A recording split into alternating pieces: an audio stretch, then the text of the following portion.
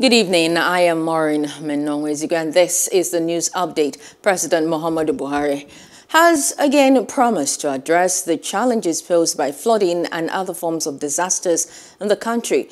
He directed the development of an action plan to mitigate the effects of flooding.